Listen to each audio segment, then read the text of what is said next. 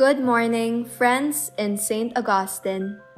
It is a great and beautiful day. God will bless and surprise us today. As one community, united in God's love, He is inviting us to set our hearts aflame.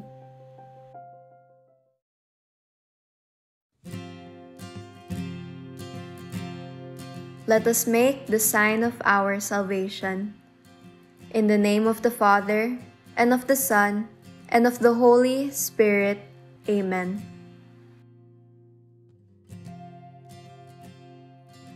A reading from the Holy Gospel according to Matthew. When the Pharisees heard that he had silenced the Sadducees, they gathered together, and one of them tested him by asking, "Teacher, which commandment in the law is the greatest?" He said to him, "You shall love the Lord your God with all your heart, with all your soul, and with all your mind. This is the greatest and the first commandment. The second is like it. You shall love your neighbor as yourself. The whole law and the prophets depend on these two commandments." The Gospel of the Lord.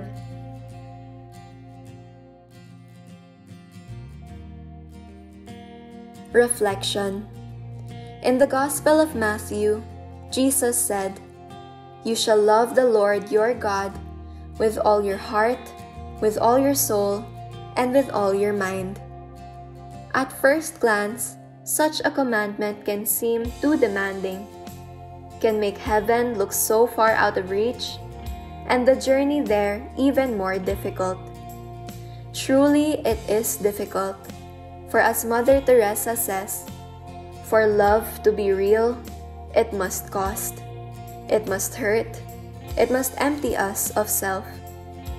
The same can be realized if we look closely at what Christ says.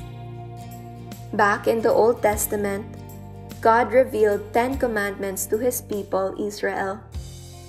One may perceive it as merely a set of rules to follow. Yet in the New Testament, Jesus, as the Word of God made flesh, reveals to us their true meaning. They are our roadmap, something that can serve as our step-by-step guide as to how to love more deeply and more sincerely, how to make space for a love that consumes and transcends all aspects of our lives. Our life with God, our life with our families, our life with friends, and more. All of it is rooted in one thing: love, because our God is a God of love Himself. Similarly, it is through this that we cannot say that we love God while denying our neighbor, the people who walk with us on our pilgrimage to heaven. Our faith tells us that this is so, as it is the foundation of everything that we do. It calls us to live in active and committed love, one that moves us to go out of ourselves and to reach out.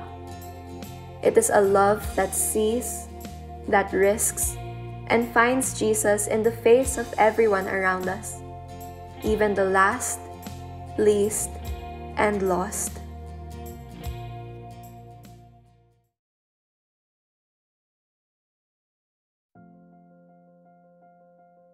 Let us now pray the prayer to Santo Niño.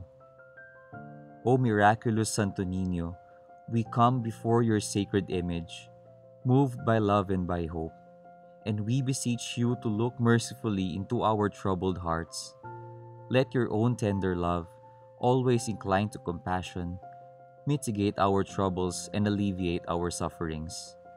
Take from us, if it be your will, all afflictions, and let us never surrender to despair. Grant us, Señor Santo Niño, the special grace we ask from you today. In all humility and with a loving trust, and for the sake of your sacred infancy, hear always our prayers. Be generous with your aid and consolation, that we may praise you, and the Father, and the Holy Spirit. Amen. our Mother of Good Counsel, Saint Monica, Saint Augustine, Lord, you have made us for yourself, and our hearts are restless until they rest in you. In the name of the Father, and of the Son, and of the Holy Spirit. Amen.